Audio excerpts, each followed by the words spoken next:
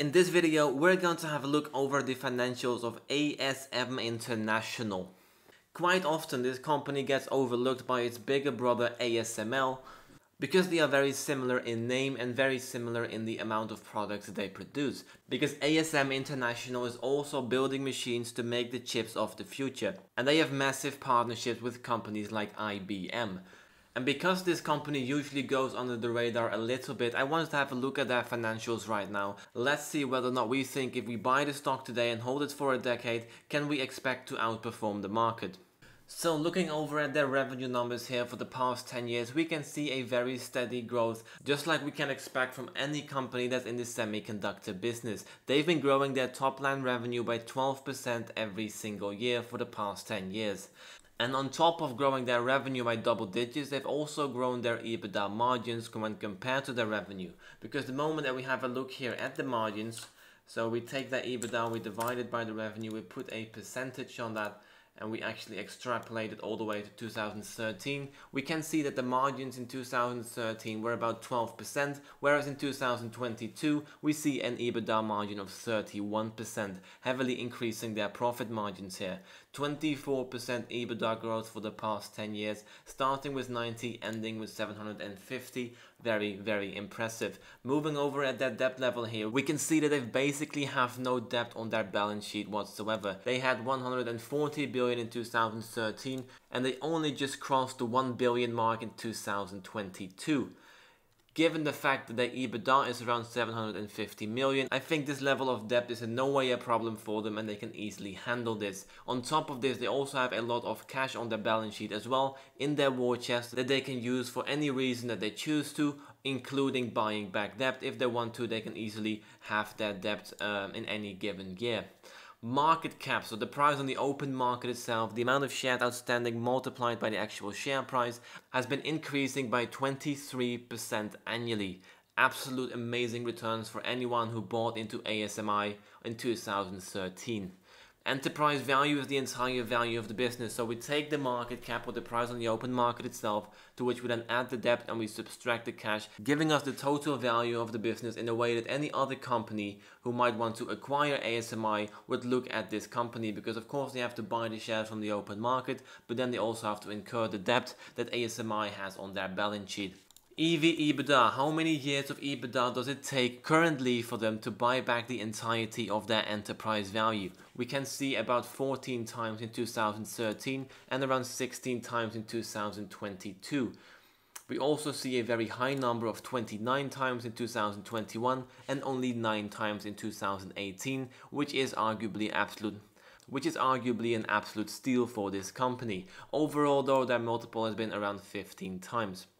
Net debt to EBITDA overall for the past 10 years has been negative, which basically means they had more cash on their balance sheet than they had debt to compensate for that. They had a lot of cash to work with. In 2022, for the first time in forever basically, they are actually positively levered, but nowhere near the 3 times mark that we deem to be in the dangerous territory.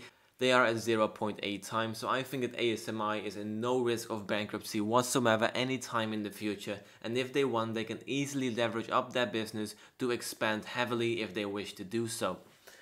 So now let's move into their cash flow statement. So cash flow from operation has also been increasing by 24% in line with EBITDA, which is very much what we want to see.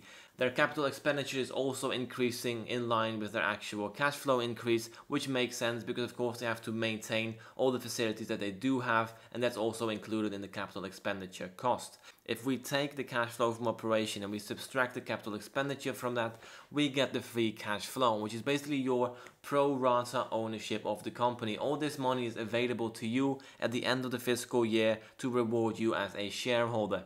And they can do this by either paying you a dividend, buying back some shares, do some mergers and acquisitions, or just buy back the debt. Now we just noticed that they basically have no debt to speak of.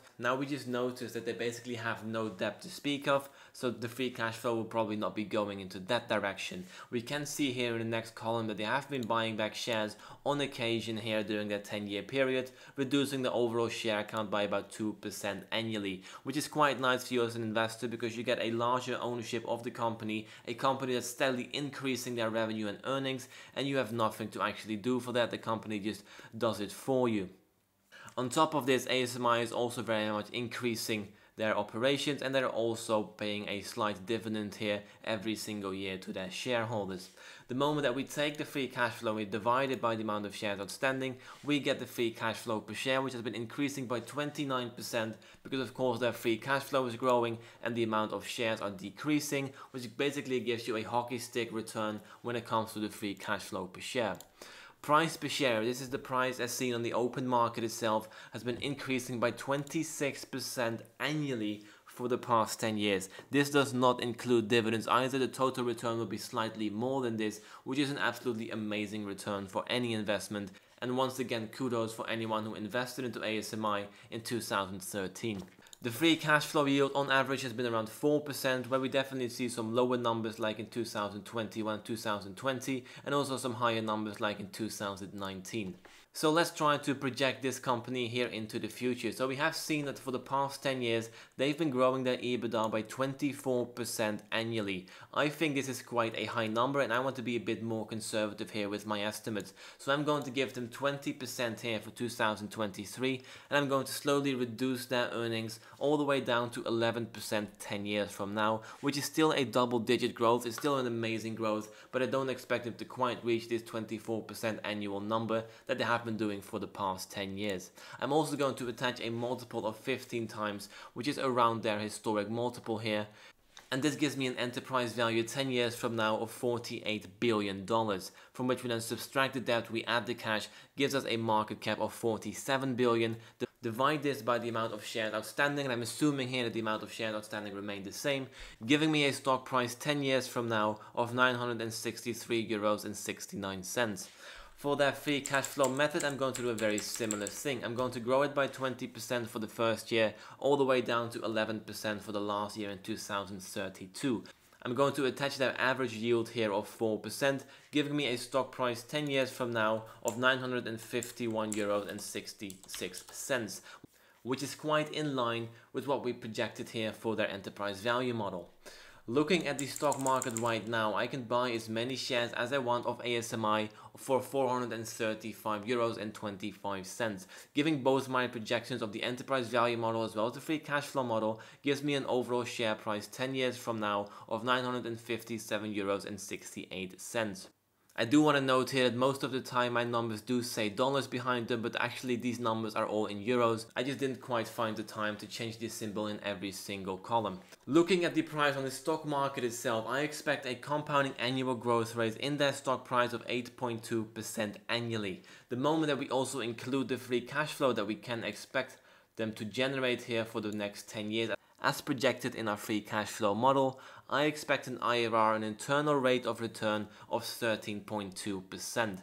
On average, the stock market always returns about 10%, so I think ASMI will probably return around the same level here. The moment that you actually expect them to keep on maintaining their 20% growth here for the next 10 years, we do see a very different prognosis of 18% IRR for the next 10 years. But this does assume a steady 20% growth every single year, year over year, which I personally think is a little bit unreasonable. So I want to be a bit more conservative here, and I'm going to say 13.2% IRR with the current market price. So let's see what happens if the price goes up or comes down a little bit. So the moment that the price goes down to about 313 euros, I expect an IRR of 18.2%. Now do mind you, the price in 2022 was actually quite a bit lower than this, 240 euros. The price shot up tremendously here for the past few months. And anyone who bought ASMI for 240 euros here made an absolute killing on their investment. And I expect an IRR for them probably around the 25% range here. Absolute amazing buy for anyone who did that. Nevertheless, even if the price goes up a little bit, let's say to around the 500 euros mark, I still expect an overall market returning yield here of 10% IRR, which is definitely not that great, but it's also definitely not that bad. So this was it for ASMI. Thank you very much for watching. Don't forget to like, subscribe and all that good stuff, and I'll see you in the next one. Cheerio!